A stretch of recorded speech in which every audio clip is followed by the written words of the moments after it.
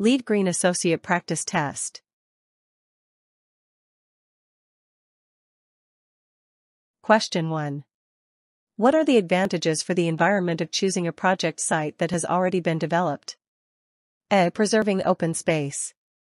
B. The site would have a greater development density. C. Local tax savings may be available. D. The site would be located near mass transit. Answer: A. A greenfield is a location that has either been utilized for agriculture or is undeveloped and in its natural condition. Question 2. What are the advantages of choosing a project site near densely populated areas? A. Increased availability of rainwater. C. Reduction of heat islands. C. More lenient zoning rules. D. Protection of undeveloped land. Answer: D. By stimulating growth in regions with existing infrastructure, project placement in a densely populated area conserves land and protects farming and animal habitat. Question 3. Which is a high-priority site? A. Area on or within 50 feet, 15 meters, of a wetland. B. Land with endangered habitat. C. Historic district. D. Previously developed land. Answer: C. Historic sites are considered high priority. Question 4. A homeowner in a warm region has chosen to rent a solar system rather than buy one. Which statement about that option is accurate? A. Leasing the system would allow the owner to participate in a demand response program. B. Leasing the system would decrease the home's electricity demand. C. Leasing the system would increase the home's energy efficiency. D. Leasing the system would offset a large upfront cost. Answer: D. In addition to leasing, some businesses can provide equipment installation at reduced or no cost, and the owner may buy the company's renewable power. Question 5. A school building uses power from the grid at night but generates electricity for the grid during the day using on-site solar panels, so there are no electricity bills for the school. This is an illustration of A. Net zero energy. B. Zero waste. C. Carbon neutrality. D. Water balance. Answer: A. No more energy from the electrical grid is used in net zero energy projects than may be generated on-site by renewable energy sources. Question 6. What environmental problem is brought on by the usage of refrigerants in HVAC&R systems? A. Soil contamination. B. Groundwater contamination. C. Increasing greenhouse gas emissions. D. Increased CO2 indoors. Answer: C. Refrigerants have ozone depletion potential, ODP, and global warming potential, GWP, due to greenhouse gas emissions. Low values of each are best for refrigerant choices. Question 7. When may a project team need to think about raising the ventilation levels to enhance the quality of the interior air? A. During building commissioning. B. After the occupants have moved in. C. Before the occupants move in. D. Pre-design. Answer: D. A larger ventilation system could be necessary to increase ventilation. The system may need more energy to operate. These choices could be rendered obsolete by the time the structure is really being built. Question 8. Daylighting, natural ventilation, movable windows, and personal lighting controls are all features of buildings designed for cold climates. What more may be included into the design to enhance occupant control and comfort? A. Walk-off mats in all emergency exits. B. Ergonomic desks. C. Discounted transit passes.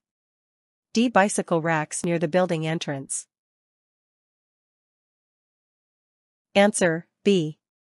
Ergonomic furniture and workstations are a way to improve occupant comfort. Question 9. Which goods would lessen the impact of cleaning chemicals on the environment? A. Environmental choice. B. Greenie. C. CRI. D. Green Label Plus.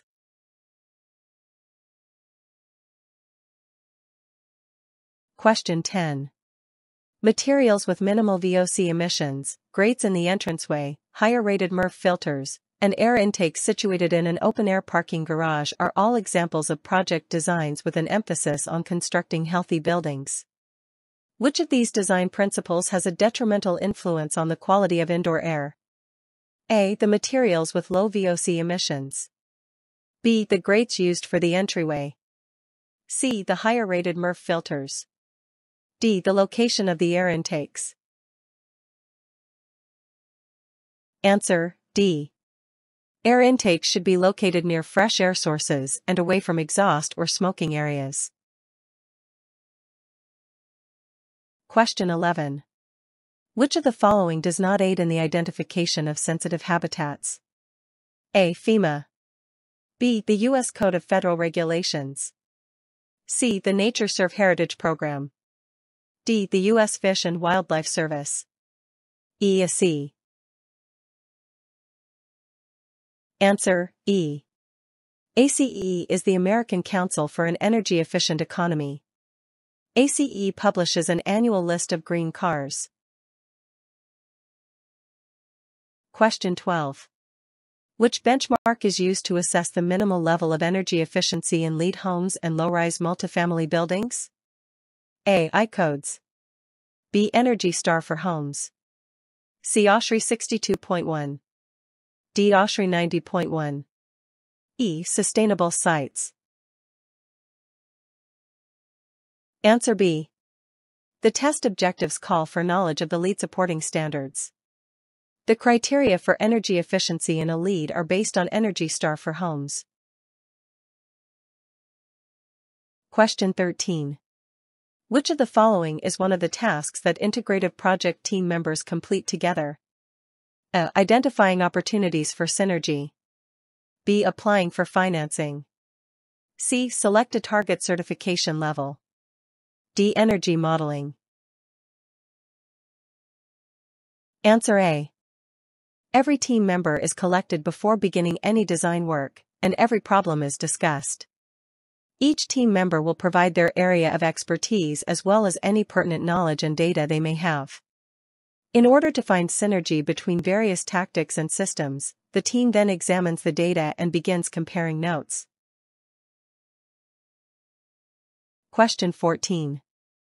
A building owner in a hot environment want to have an airtight structure and a green roof for insulation. What would need to be considered as part of this plan throughout the integrative process? A. The green roof will increase the heat island effect. B. Bringing in additional fresh air for indoor air quality. C. Acoustic performance will be poor. D. If the building has extensive glazing, cooling loads will increase. Answer B. A structure's interior atmosphere becoming stagnant is a drawback of a tight building envelope. To enhance air quality, more ventilation and fresh air must be introduced. However, more energy is required when ventilation is increased. Question 15. In a city, a developer is looking at suitable locations for a new office building. What is one of the first stages to become LEED certified? A. Setting construction material quantities. B. Discuss overlapping benefits.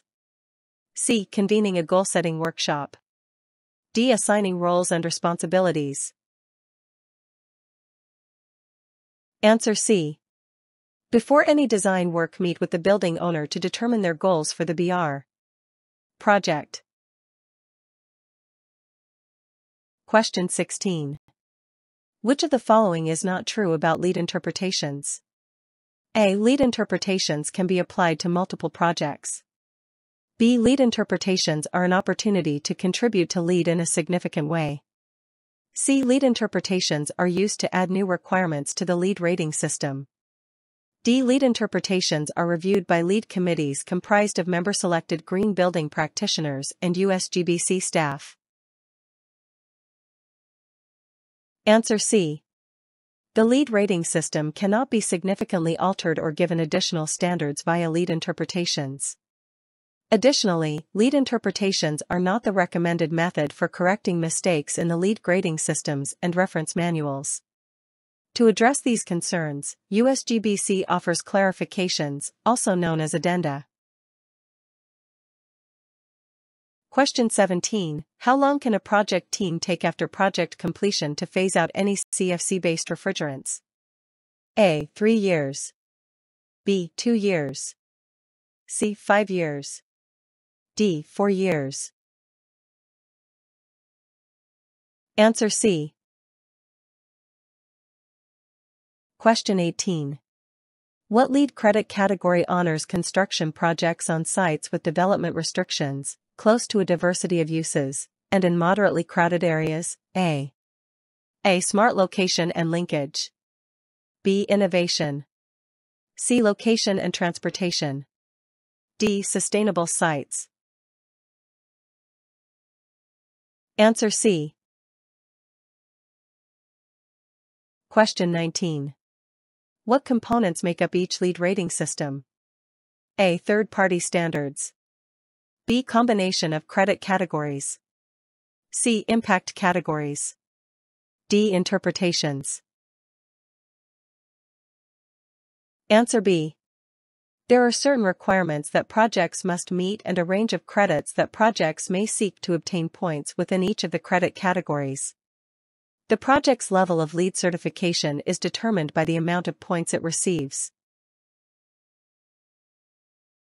Question 20. Choosing goods that have been created with a sustainable design entails: A. Source reduction. B. Recycling. C. Reuse. C. Waste diversion. Answer A. Source reduction reduces the materials brought into a building. This includes products that have reduced packaging and products developed with sustainable design principles. Question 21. What factors should be considered to choose the construction material for a project? Choose 3. A. The size of the company supplying the materials. B. The cost of the material. C. How long the material has been used in other projects. D. The environmental impact of extracting and manufacturing the material. E. The impact the material has on society. F. If the company is a USGBC member. Answer B. D. E. Cost is the economic part of the triple bottom line, environment as planet and social as people. Question 22. Regional priority credits are specific to: A. LEED project type, schools, healthcare, data centers, etc. B. The state the project is located in. C. LEED credit category.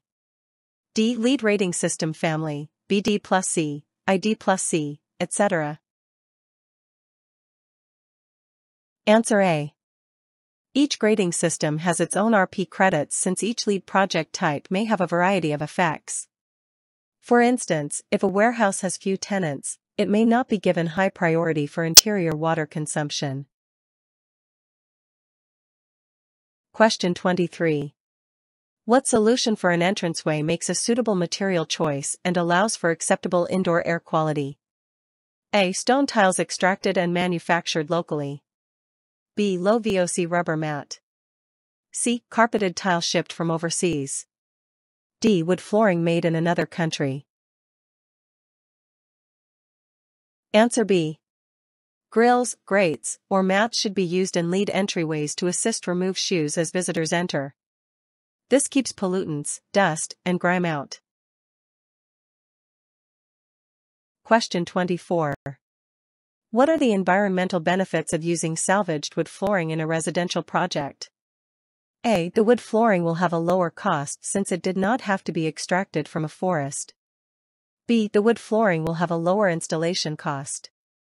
C. The wood flooring will reduce the demand for virgin resources. D. The wood flooring will increase the tax base of the local economy. Answer C.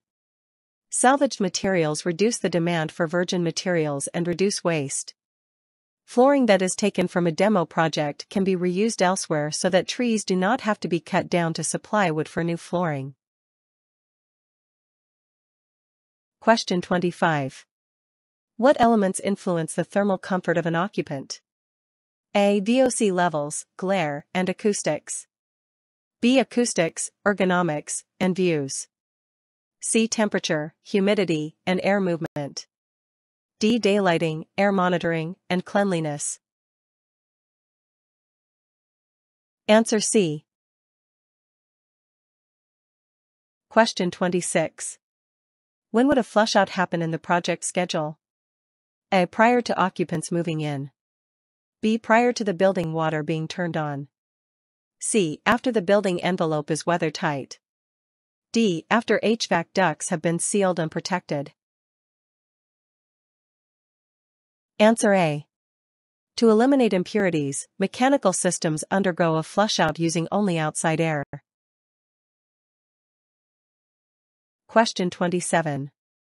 What attribute should recycled materials have in order to take advantage of synergies with regional materials?